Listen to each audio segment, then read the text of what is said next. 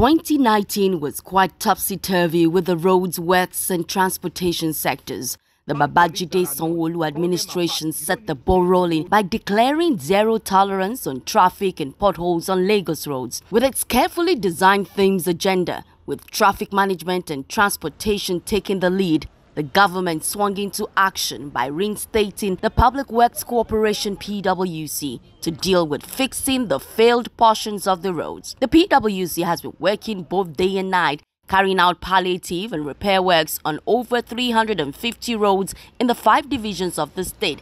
This has definitely brought some succor to the people. The year under review also saw the federal government rehabilitating a number of roads, including the Lagos end of the Lagos-Ibadan Expressway. This resulted in collaborative efforts with the Lagos state government, mapping out traffic management plan to ease the traffic gridlock experienced during the period. Another knotty issue was the Apapa-Oshodi Expressway, with the attendant inaccessibility into the nation's ports. Eventually, the federal government struck a deal with Dangote for the reconstruction of the road. This saw the road shut for 72 hours, with truck and tanker drivers agreeing to the palliative measures. Rapid hardening cement. The purpose of that is that as you are pouring it, it's strengthened almost simultaneously. We prepare this under a high temperature so that all those troubled potholes will be filled to ensure this smooth traffic and prevent these trucks from falling. The situation where truck will just kill is not the best. We want a situation whereby if truck must move out of the garage or truck park, it must be when its services are needed. Men of the Lagos State Traffic Management Authority, LASMA, and the Federal Road Safety Corps, FRSA, also worked diligently in ensuring smooth flow of traffic in all the 5 divisions of the state. They were also trained and retrained to imbibe new techniques in reducing travel time on the roads. Lagosians were, however, enjoined to respect traffic signs, rules, and officers always. Sadly, some LASMA officials had to pay the supreme price for carrying out their duties.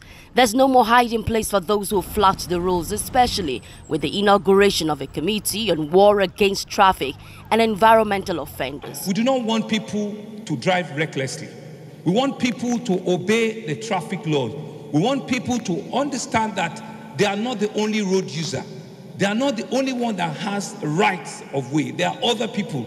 So if you want me and you want me to finish well, don't drive against traffic. Why form 3 lanes where there are only 2? Why go against traffic because you think you have a meeting to meet up? Even people within estates dropping their children to school because they know the punishment for not taking their children to school for 8 o'clock. They drive erratically with children in the vehicle, not even strapped in. These are daily issues that we are in control. When you leave home at 7:15 and you cannot get to school normally at 8 o'clock, why don't you leave at 7 o'clock? The intermodal transport system of the Lagos State government is up and active with Africa's first mega bus terminal, the International Oshodi Transport Interchange. The modern Wi-Fi-enabled BRT buses with phone charging facilities, modern ticketing procedures, and comfortable waiting areas has brought a new lease of life to commuters. The waterways are safe, fast and secure with the modern jetties spread across the state. More people are patronizing the upgraded facilities for the comfort of passengers and operators. To complete the intermodal transport system, Governor Babajide Sanw0-olu recently launched the Blue Line project, a rail mass transit project connecting Mile 2 to Marina. The governor also hinted that there are plans to construct 4 other rail lines across the state. The Purple Line, which is from the Redemption Camp through Ogba, Yano Ipaja, Igondo, and terminating at Ojo, is a 60-kilometer rail project.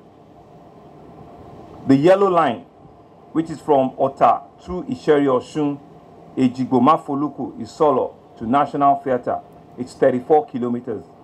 And finally, the Orange Line, which is from Ikeja, crossing through Mile 12, Ikorodu, Eligama, Isiwo, Imota, and terminating at Agbowa, it's 48 kilometers. Gradually, the pieces are being reset despite the bumpy and rocky challenges in the works road transportation sectors in 2019. There's definitely some hopes, expectations, and rays of light on the part of government and the people come 2020. Adetola Kayode, LTV.